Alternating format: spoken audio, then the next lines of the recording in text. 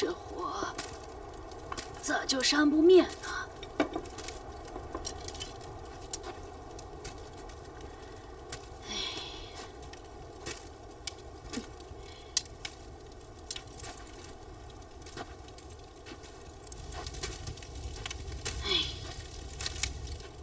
老婆婆，火这么大，你这么扇是扇不灭的。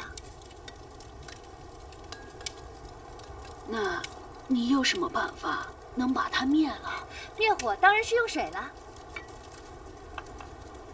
哦，对呀，这火能用水灭。请问姑娘，那火焰山的火该怎么灭呢？装神弄鬼，现身吧！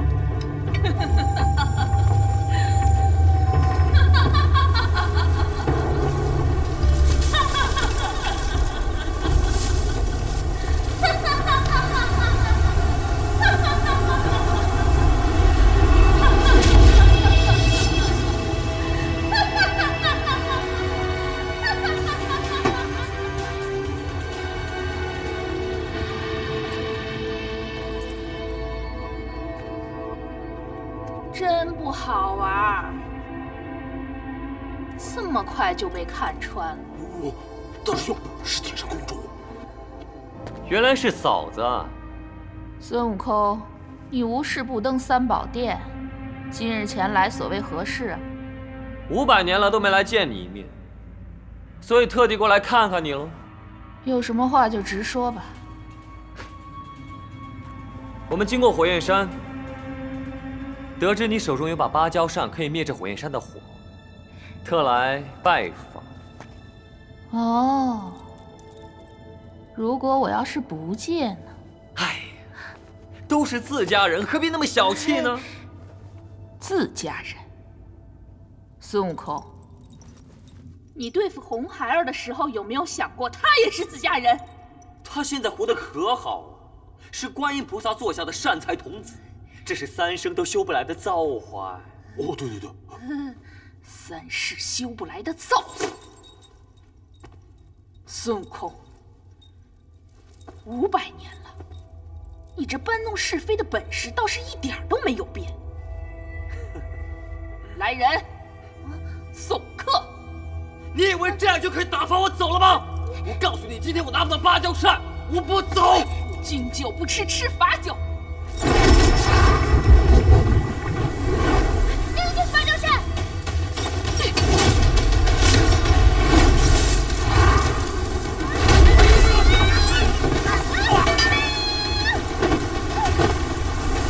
我是想要芭蕉扇吗？看你接不接得住。哼！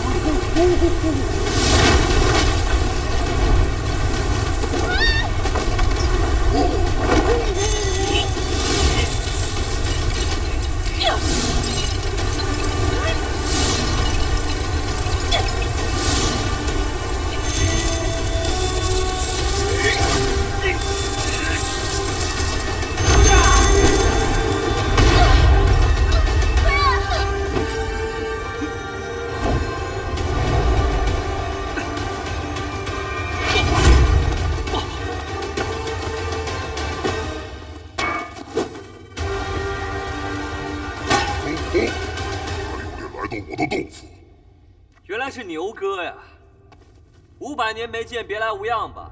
孙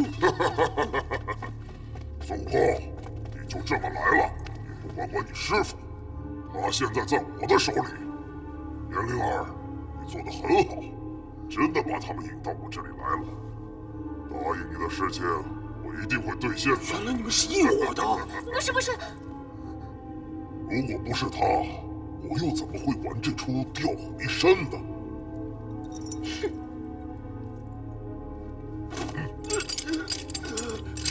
大师兄、二师兄，师傅被妖怪抓走了，快来救我们呐！老沙，大师兄，喂，老三，原来你一直在骗我们！不是，你听我解释。啊500年前，弃妖族不顾，如今又弃我妻儿。好，今天新仇旧恨，咱们就一起算。大师兄加油！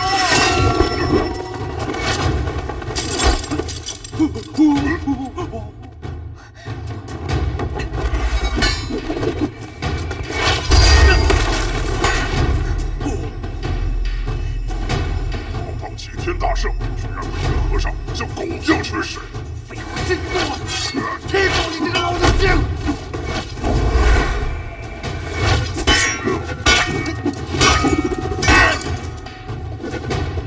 你不是想要芭蕉扇，我手中的混血神斧！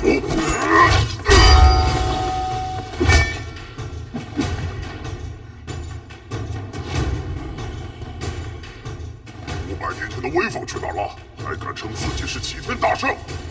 我要让你再尝尝辛苦放的味道！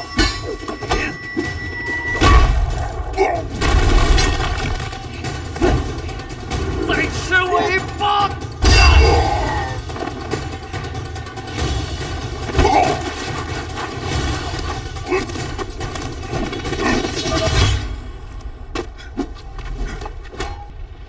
孙悟空，看看你现在的样子，500年了，原来你一点都没变。你知道这是什么地方吗？少废话！孙悟空，这里是你以前的家呀！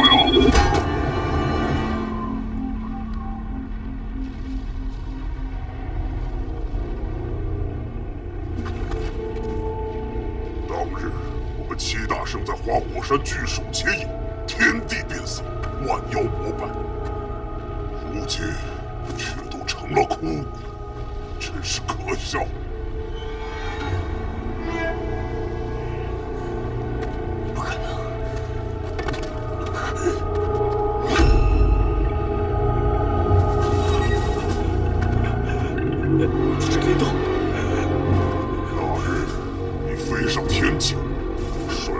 在花果山驻守了7天7夜，随处等来的却是一片天火。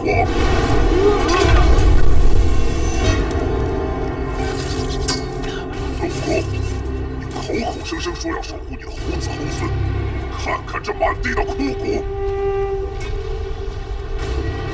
齐天大圣。